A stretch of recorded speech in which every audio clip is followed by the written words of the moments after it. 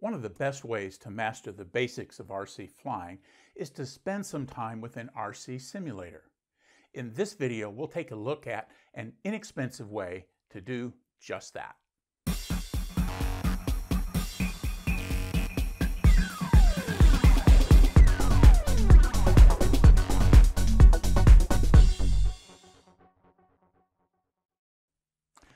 I spent a lot of time in simulators as an Air Force instructor pilot. Simulators allow you to practice things repeatedly and to do things that are just too dangerous to do in an actual airplane. To be effective, sims require the appropriate level of fidelity for the task being practiced. Advanced or complicated tasks require high fidelity. Basic tasks, which are what we're dealing with here, require less.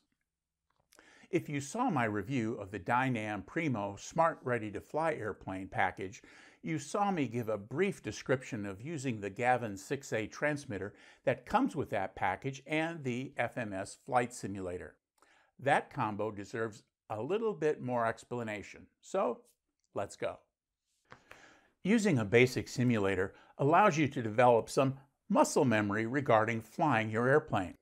For the beginner, that primarily means getting used to the difference in bank control when the plane is flying away from you and when it is flying towards you. Some folks find it easy to switch left and right control inputs. Others develop memory aids to help.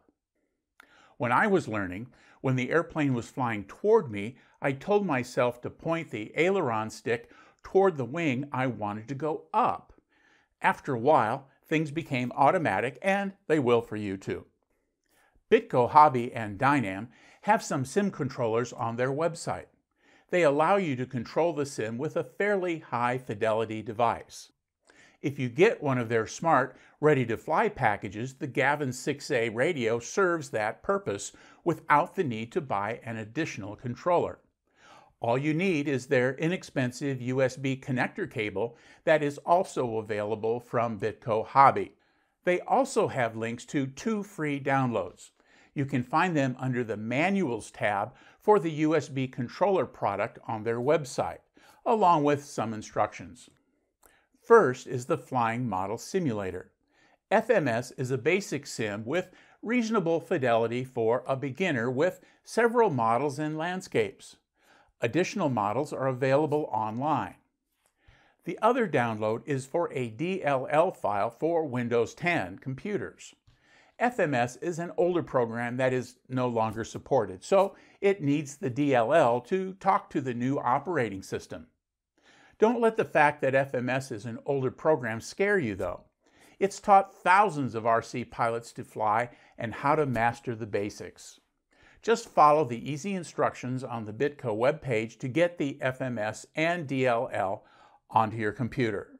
Okay, so after downloading the DLL and the FMS into your downloads folder, I moved it to a new folder that I just labeled FMS install, so I didn't have to worry about all the other files in that folder. And what we're going to do then is we are going to take this D3DRM file and drop it into the Windows system file. So you can see here it's C drive Windows system.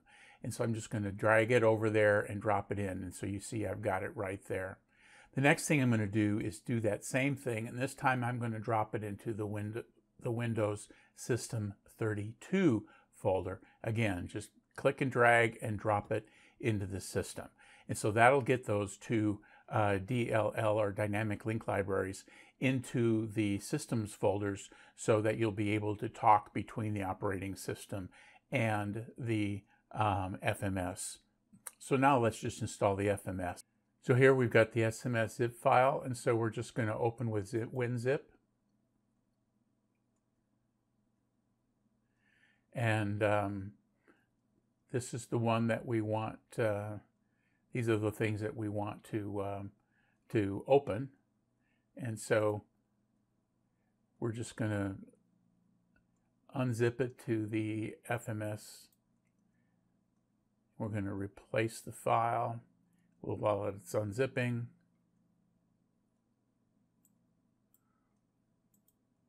And then now you can see we've got the setup, the README, and then the original 2 files that we had in there. So now it's just going to be a matter of clicking the FMS setup. Yes, we want to allow this to make the changes. We want to do it in English. We're going to agree to the user terms and conditions. We're going to put it in our C drive because it's a program. That's where I like to keep mine. It takes just a moment to unload.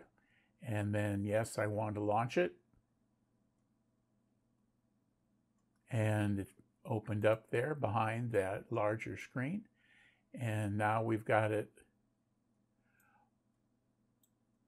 loaded and ready to go. And so as you can see, it is open just fine in this Windows 10 computer.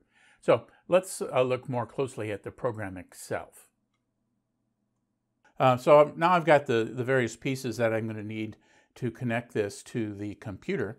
And so we've got the little pigtail that came with the USB cord. And so I'm just going to plug that into the little plug here on this end that connects the radio to the computer.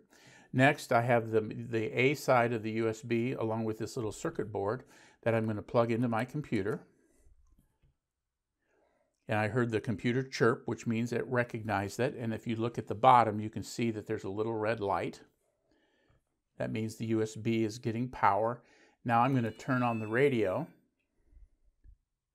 And the radio is now on. And then I'm going to go to the FMS simulator itself on my desktop and open that. It initializes. I'm going to make it full screen. And I should be ready to go. So let's go through the setup process for the flying model simulator. When you get it up and running and the Gavin 6 plugged in, you'll have a display similar to what we see here. So first we go to the typical Windows kinds of menus at the top. We got the file where we can specify graphics card or exit. We go to model where we can load various models. There are several that come in the kit. I've chosen the Super Cub here because it's similar to a trainer. So I select the Super Cub model. I go to landscape. I can load a landscape. Same thing. There are various landscapes. This is an island, airport, sea breeze. I'm going to use the Switzerland because I like all the bright colors. You can click the simulation button. It gives you your keyboard shortcuts to I to initialize, pause to pause, and so forth. Turn the sound on and off. Windows in the Windows 10, I've tried this out and just selecting the window is the best choice. Graphics, you can add fog, smooth out the textures, that kind of thing. Again, this is kind of an older program, so you'll see that it stops with 32-bit colors. Controls is where we want to spend a little time the first time you open it up. So let's take a look at that.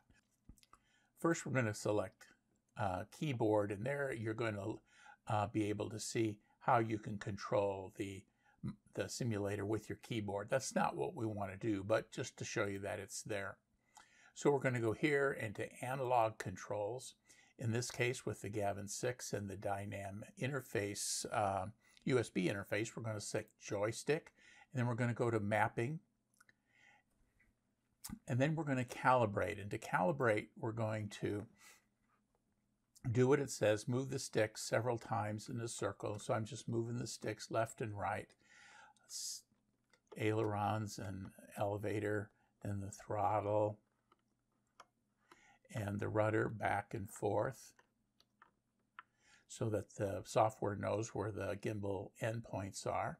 We're going to go to next, and then it's going to tell me to center all the sticks, which includes the throttles. So I've got them all centered now, and then I'm going to click finish. And so now I've got everything set the way I want, and so we'll just click OK. And OK. And now at this point, we're just going to start the sim.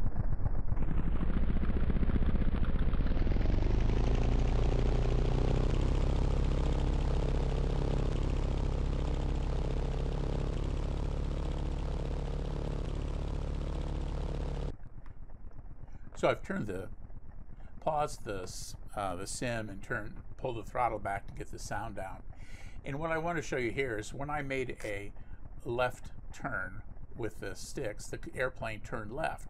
However, if you were to have made a left turn with the control stick and the airplane turned right, or if when you hit initialize with the throttle down and the throttle was roaring and an airplane started to take off, what you would do would go back to controls, back to analog, mapping and calibration, and this is where you would make a check. So if you were turning the wrong direction, you'd put a check mark in the inverse column to reverse the servos. In this case, I have the servo reversed for the throttle so that when it's at the low level, at the low RPM, and when I've got it pushed all the way up, it's at the high RPM. So keep track of these things, and if you crash the first time or two trying to get these all set up, it's no big deal. It's just all part of setting up the simulator. As you get started, just turning in circles, flying loops is probably what you're going to be wanting to do to get a sense of minor controls on the inputs, and of course the infamous getting your left and right set. And so by making kind of horizontal figure eights gives you a chance to practice with the airplane going both left and right, so you get a sense of knowing which way to turn the airplane when, like now, it's heading towards you. After you do that for a while, it'll become second nature, but to start with, that's a lot. It's one of the things that many new RC pilots struggle with.